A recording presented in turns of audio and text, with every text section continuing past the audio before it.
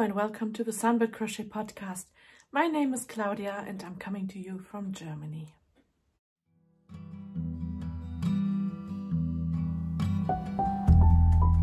Easy rider on the highway,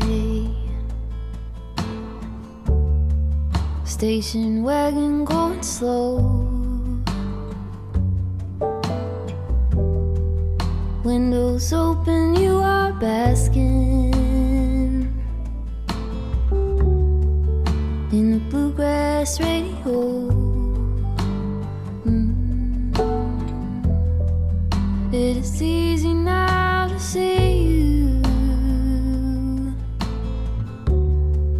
with your hand out on the wind. I keep this folded at the corner so that I could not forget. Folded at the corner so that I could not forget. Pink azaleas by your driveway shade our leisurely goodbyes. In your terry cotton sweater, with your arms sweeping the sky. It was then I had a knowing you were waving till the bend. I keep this folded at the corner so that I could not forget. Folded at the corner so that I could not forget.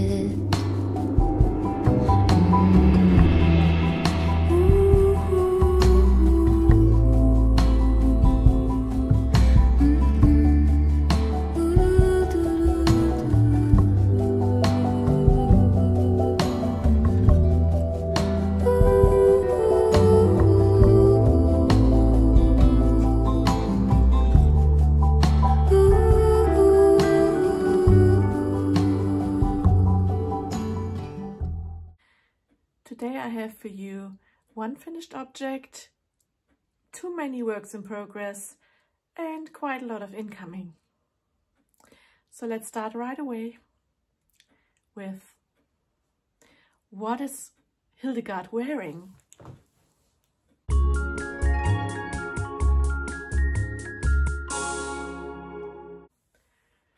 Hildegard has stitched my Aljak sweater, which I've finished. I've added both sleeves. Number one is here, and here is number two. So that's done. Yeah, and I think whoop whoop, we both like it a lot. I just might do an reinforcement here around the neckline because that's quite wide and I don't want to stretch it any further. So just a slip stitch all around that neckline will do the trick.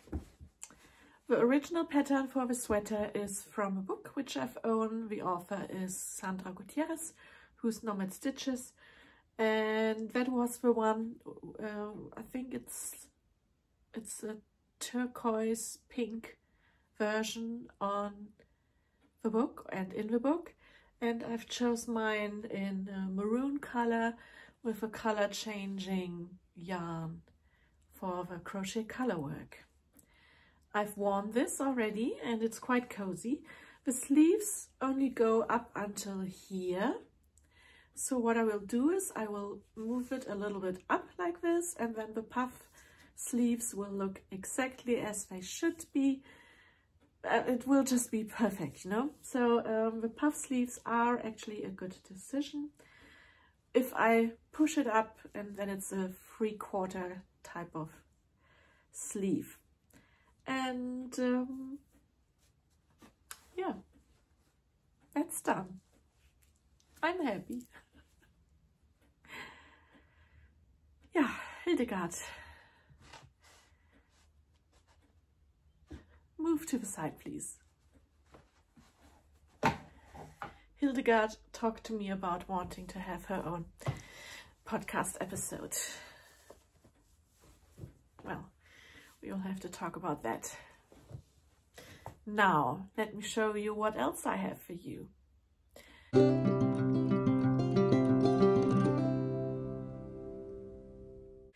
Just a quick update. First of all, my Vertices Unite shawl. You have seen it in the intro video that I have frogged this. It's like a game of survival. Which project will survive the time between this episode and the next episode, because my mood is changing all the time, and I'm getting distracted and things get ripped out and frogged. And yes, I will get back to the Vertices Unite shawl eventually, sometime in the future, but not right now. I've lost interest in knitting at the moment. Just for a moment, because I have other things on my mind. Let me just show you my current whips, which have survived the survival game so far. It is, of course, my lovely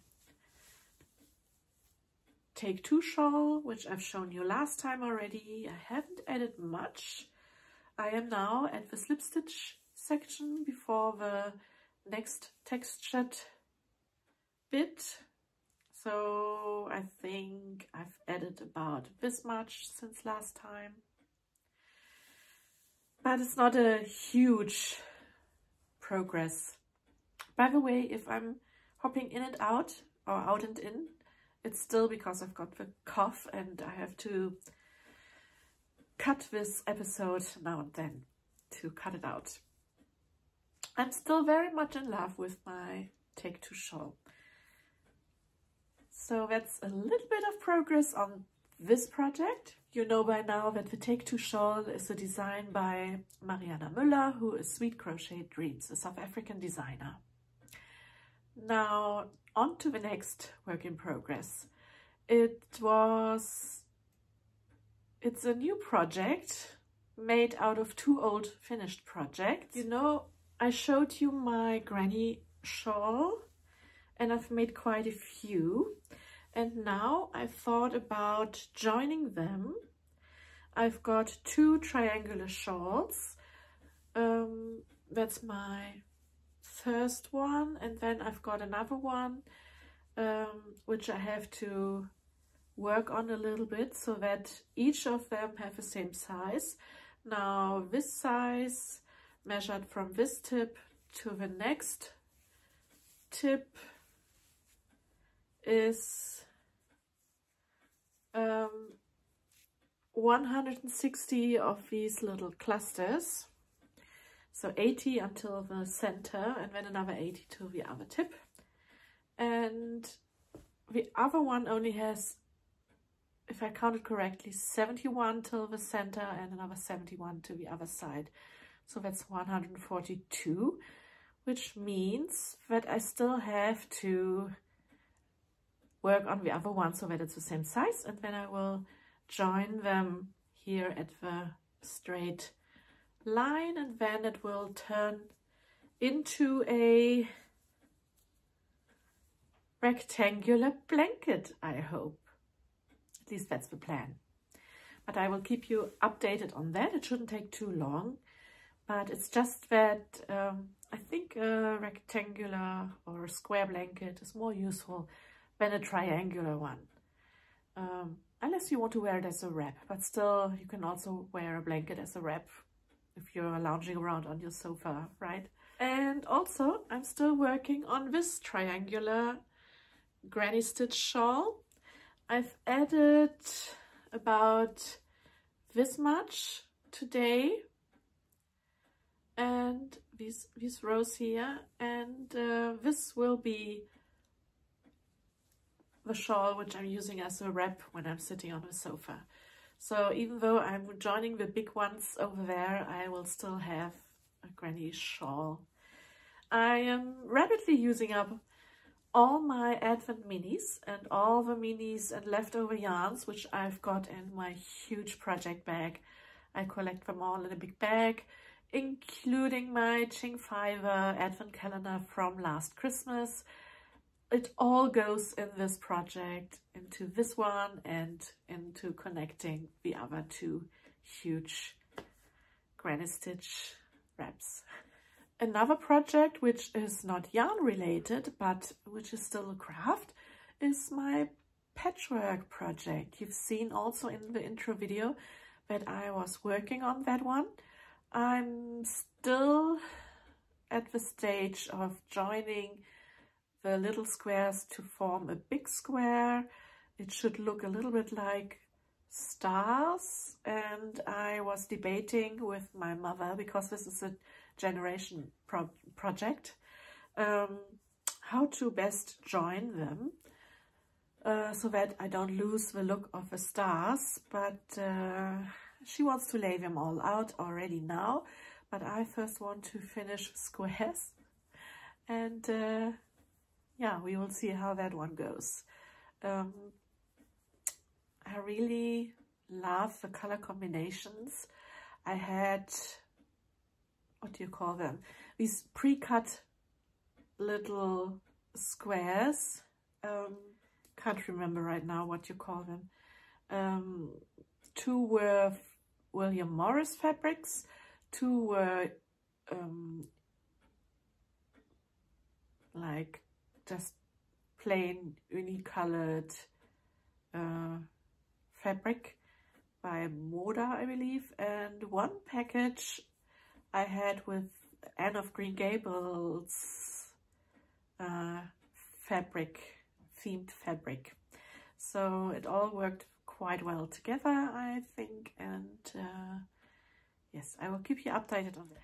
I'm on the patchwork journey at the moment, and this leads me to the next section, incoming.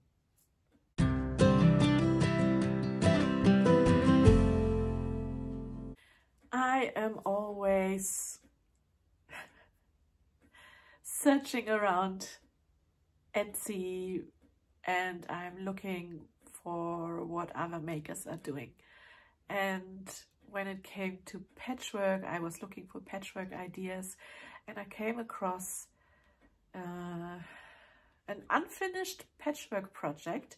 I don't know how old this is, but I think it's quite old. It's a quilted patchwork blanket, but it's not yet quilted, so the quilt part is missing and the lining is missing, or whatever you call it. It's just the top of a quilt, and it's a friendship quilt. So from the looks, and this is, I've ordered this from America.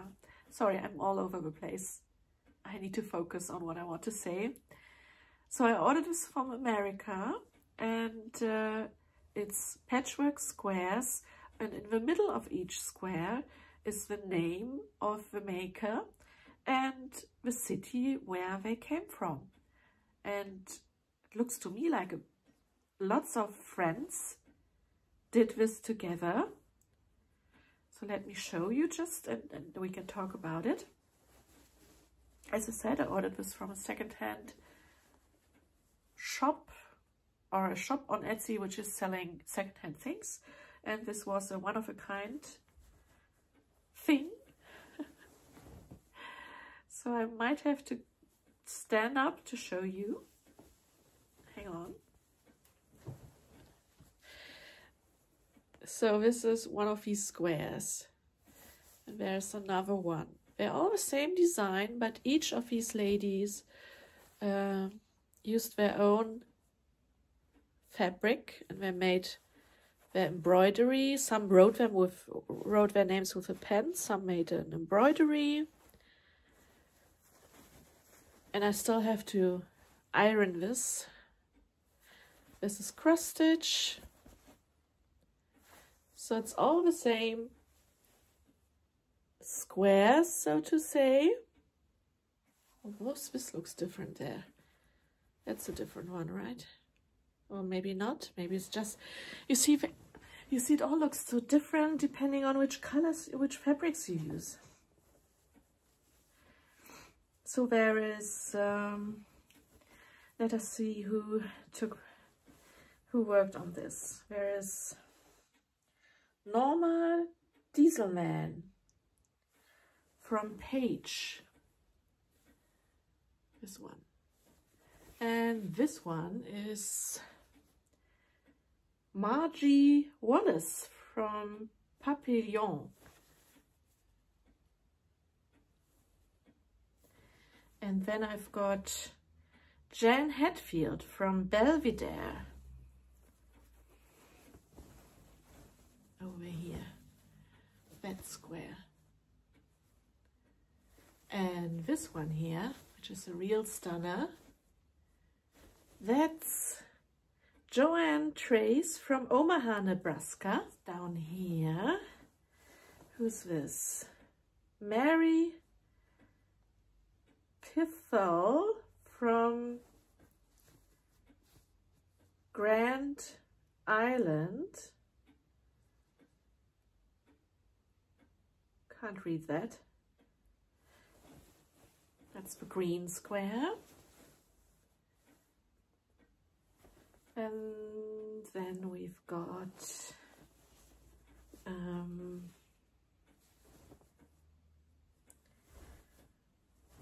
this one here, Jean Stauffer from Lincoln has made this square. So if it's one of you has made one of these squares, although I think it's a vintage one, it's quite old, but I would love to know what these ladies, what they had in common. Why did they obviously come from all different places, so what's the story behind this blanket? There is Diane Harris from Norfolk. Beautiful fabric, Diane. And this is Cindy Crickson from Papillon. And then further down, we've got Joan Waldman from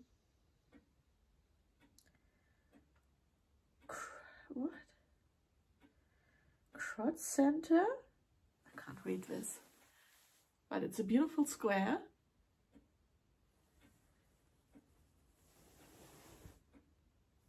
And then here is Laura Franchini in Weisner. It's a beautiful, beautiful blanket, and I feel so blessed that I can give it a new home. Lil Arnold from Platte? Is that from a Platte River? That light blue one. And there is one from Desiree L. Clausen, Norfolk. So some of these ladies come from the same place, Norfolk and Papillon, but other ladies are living somewhere completely else. This is Jane Dlugosch from Grand Island. And this colorful square comes from Sharon Harden from Gordon. And so on and so on. And I just, this is a huge blanket. And, you know, my plan is, these aren't all, there's like, again, the same number of squares, just on the other side. My plan is to get this properly quilted. There's a lady in the nearby town, she's offering quilting services. What I have to do is to get the filling and and the fabric for the backside, and I already got the fabric for the backside. I just have to iron it all out, and I have to get the filling, and then I have to like pin it together, and then I can bring it to her, and then I can choose which quilting motif I would like, and then she will do it. It will probably cost a fortune, but I think it's still worth it, because this blanket only cost me $85 US, and you would already have to pay more than that for if you would buy the fabric. Yeah, so I'm amazed. I'm amazed at these works, at the works of these ladies. Truly feel blessed.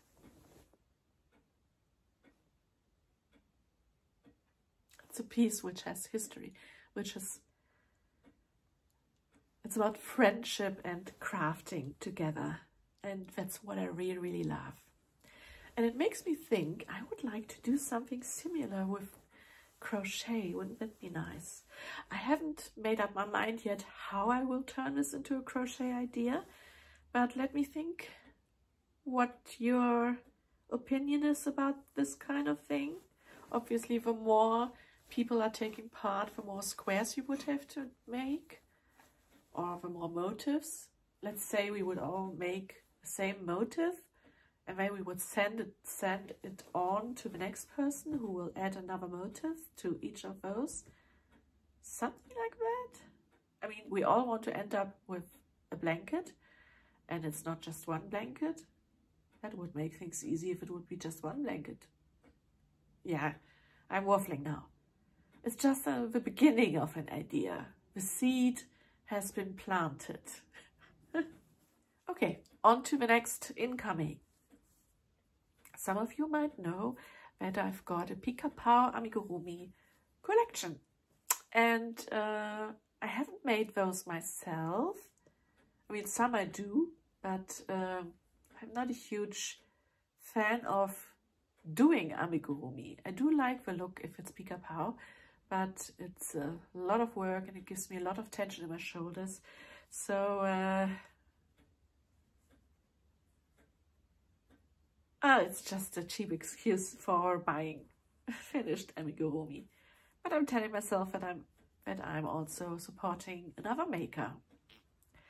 So let me just show you my newest acquisition for my Pika-Pau family. It's this beautiful rhino.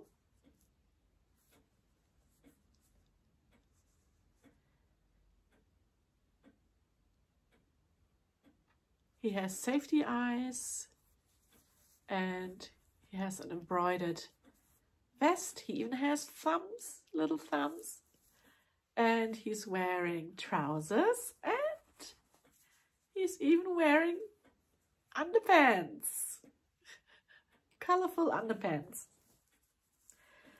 And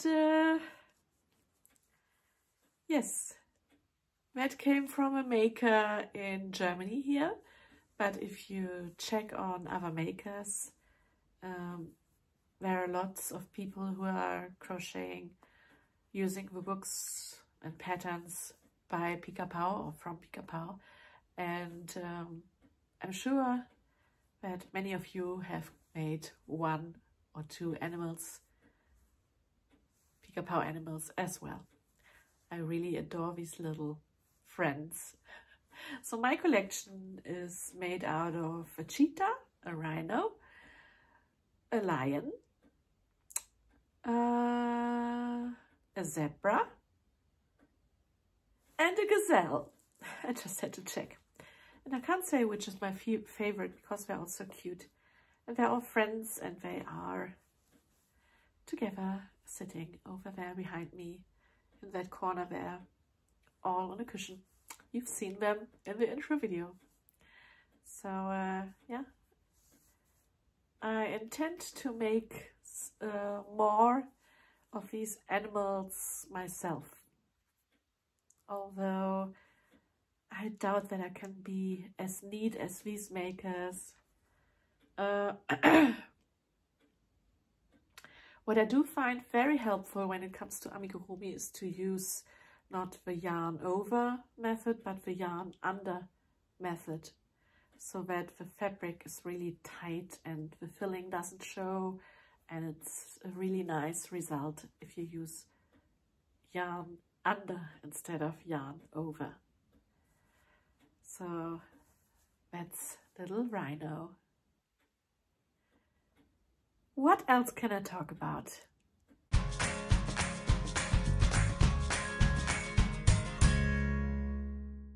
So last time I was asking you if you would be interested in having a chat, a Zoom meeting, like a craft night together. A real get-together where we can talk about our projects and about our day, and I think the feedback, I could safely say, was very positive, and so last minute kind of thing. I have started a group chat on Instagram where I will inform you about my planned Zoom meetings. This is limited to 40-minute sessions because otherwise I would have to buy a subscription with Zoom or a membership, but I'm not going to do that. We will have 40 minutes each time, and I started last Saturday night. We had a lovely chat. There was Roxanne and there were Marie-Louise, and basically Roxanne is from Canada and I'm in Germany, and the other ladies were all from South Africa. I think that was due to the last minute notice. Not all of you who said they would be interested were there because it was last minute. And then we had another session on Sunday morning, and what was very cozy indeed, but also very interesting. I was able to talk to Rika, who is currently in India, and also to Sylvia, who is in Australia. And I don't know, it's just so lovely to be able to talk to friends, and we talked about the weather, and we talked about our projects, obviously, but also just, I don't know, I felt it was very relaxed, and I enjoyed it very much, and I hope that I will see you again at our next meeting. I haven't chosen dates yet, but more is coming. So I hope that you will join the group chat there, because this is where I will publish the dates. And the Zoom meetings themselves, they are private Zooms. I'm not recording them. I'm not reposting them anywhere. What is said in the Zoom meetings stays in the Zoom meetings. You know, it's just friends meeting friends, crafting together, chatting together. Oh, by the way, it's not just crochet. We had on Saturday, Tiffany was there as well. Sorry, Tiffany, if I didn't mention you just now. Tiffany is the seamstress who made my Edwardian outfit. So it's not limited to crochet, or not even limited to crochet knitting or yarny things. All the crafts are welcome, and Tiffany was working on a lovely dress with beads, lots of beads, hard work. And I hope that you will be there in our next Zoom meeting, and who knows what we will be talking about. I'm open to suggestions. And with that, there's not much else. Let me think for a moment. I've got the notice that my Murid magazine is on its way now, the newest issue. So once that arrives, I will show you a little bit. Not everything. You have to buy it if you want to have it all. And oh, I watched this morning a special episode from Kate, who is the Last Homely House channel host, and she posted an episode with her son. He was putting together a quilt, and it was so much fun. it was like his name is John, and he's quite a relaxed guy. So when his mother and his wife, aka the daughter-in-law of Kate, they were making a video about how time-consuming or how long it takes them to decide on the positioning of the patchwork squares. He came there and just did it like that in a few seconds, and there, bang, done. So what Kate did then was to take a photo of his arrangement, and then she prepared everything. She called him, she asked him around, and now he's putting this together the way he suggested it. There were some issues with seam allowances, and then it kind of was too short on one end, but they are inventive, they are going with the flow, and it's quite a lot of fun watching the two of them, or the three of them, to see how they are working together on that family patchwork. And I believe it could very well be their favorite and most loved patchwork blanket at the end, because there are always memories involved in these projects, and in this case special memories of lots of laughter and shenanigans. Yeah, not much else to talk about. I hope that you are having a relaxing weekend, and that I will see you soon again. Bye bye, keep well, keep safe.